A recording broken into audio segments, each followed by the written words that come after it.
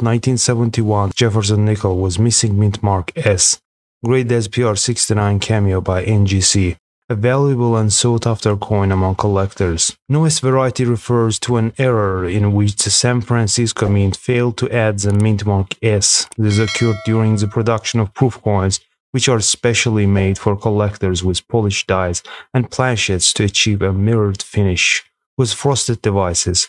This gem fetched a sum of $2,100 on July 23, 2023. 1952 S Jefferson nickel in MS67 condition with full steps. Remarkably well-preserved superb gem example of this San Francisco issue, showing virtually flawless fields, with just a few small marks evident on Jefferson's portrait.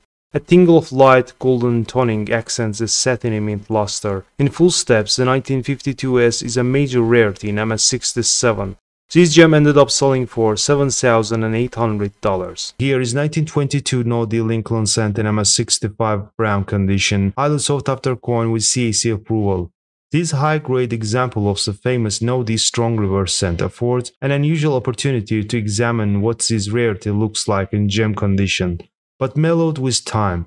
The obverse displays a diagnostic mushy strike, the L in Liberty pulled to the rim, and the portrait under-detailed. The reverse, in comparison, is far sharper but still displays a few areas of weakness on the high points of the wheat stalks as typical for this issue, and the tired state of dies. It was sold for $67,562.50. This is 1910 Lincoln cent in PR67 red condition. The upper obverse features blended shades of rose, violet, green, blue, and gold, while the rest of this exquisite, superb gem is largely copper orange. Finely textured surfaces lack any mentionable contact marks. Eye appeal is absolutely fantastic. The fact that CAC has endorsed the coin is appreciated but not at all surprising.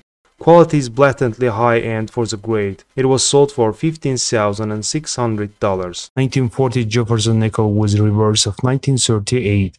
The reverse of 1938 is identified by the mushy steps on Monticello, contrasting with the reverse of 1940, which has sharply defined individual steps. The reverse of 1938 variety is by far the rarer of the two in proof format, being scarce in any grade and rare at superb gem level. This PR68 coin is one of just 9 pieces in this grade, at PCGS and NGC combined, making it tied for the finest.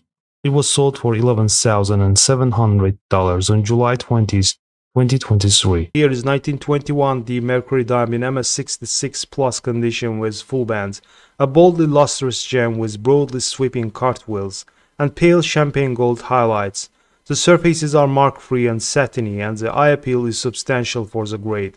The strike is bold and crisp throughout, as should be expected. The mintage for the date, over 1 million pieces, represents the second lowest production run of the design type, taking back seat to just the 1916D rarity. It was sold for $22,325. Here is 1949 S Franklin $half in MS67 condition with full bell lines and star designation, crescents of extremely vivid crimson red and softer powder blue peripheral toning provide truly memorable eye appeal for this rare Franklin half. It ended up selling for $8,812.50. 1968 S Lincoln cent struck on a Costa Rican 5 centavos planchet impressed into a verse of a cent planchet.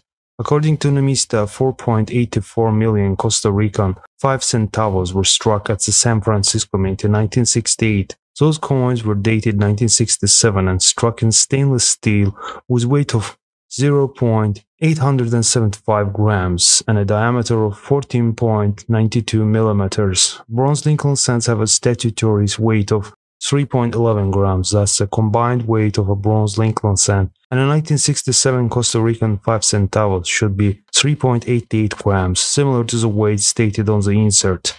A Costa Rican 5 centavos planchet inadvertently ended up in a bin of cent planchets and was fed together with a cent planchet between 1968 S cent dies. This rarity was sold for $6,300. Here is undated Sacagawea dollar with very peculiar mint error. Coin is double struck, second strike significantly off center, creating duplicated image of Sacagawea's baby and right half of her bust. Some iridescent hues are evident at borderlines of both strikes. Graded in mint state 65, this gem was sold for $1,920. This is 1970 S Lincoln cent with double diverse satin in nearly brilliant luster blankets both sides of this exquisite upper end gem.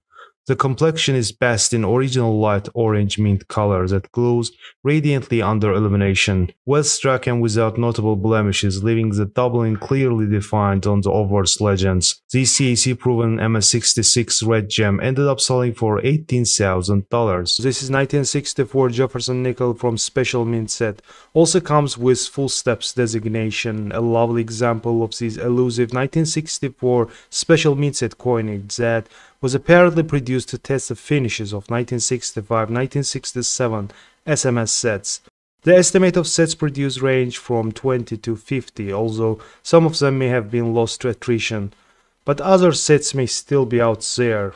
This piece shows an amazing sculptural depth of detail that is uniformly absent on business strikes, yet fully equal to the strike on proof coin. The finish, however, is non-reflective, with heavy dye polishing lines that are seen with variations on the 1964 SMS coinage. This rarity was sold for $32,900. Here is 1941 Jefferson nickel in PR68 condition, with gold toning, enriched this unabraded and well-struck proof Jefferson nickel, essentially flawless save for a small carbon fleck above the west wing of Monticello. From a low-proof emission of 18,720 pieces, this nickel was sold for $3,840 on July 21, 2023. Here is vividly toned 1966 Canada Delft dollar, graded in mint state 67 plus by PCGS. The regular issue 1966 Canada Delft dollar is scarce in MS66 and rare any finer. This superb gem is an essential acquisition for advanced registry collection. The strike is bold throughout and the surfaces yield undisturbed satiny luster. Both sides show large areas of crimson violet, spruce green, and sun gold toning. It was sold for $4,320. And this is 1944 D. Lincoln cent struck on a leftover zinc-plated steel planchet, graded in mint state 62 by PCGS. Deep steel gray with marginally lighter high points.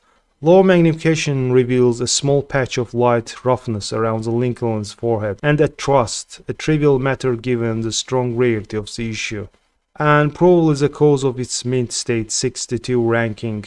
No doubt struck early in 1944 in Denver, when steel blanks of 1943 were being ushered out of system to make way for the 1944 cent. It is presumed that small number of steel zinc planchets were stuck in press hoppers or tot bins. It was sold for $96,937.50. And that concludes our list of 16 rare coins that you should not spend. If you found this video fascinating, don't forget to hit that thumbs up and subscribe to our channel for more intriguing contents like this. Take care.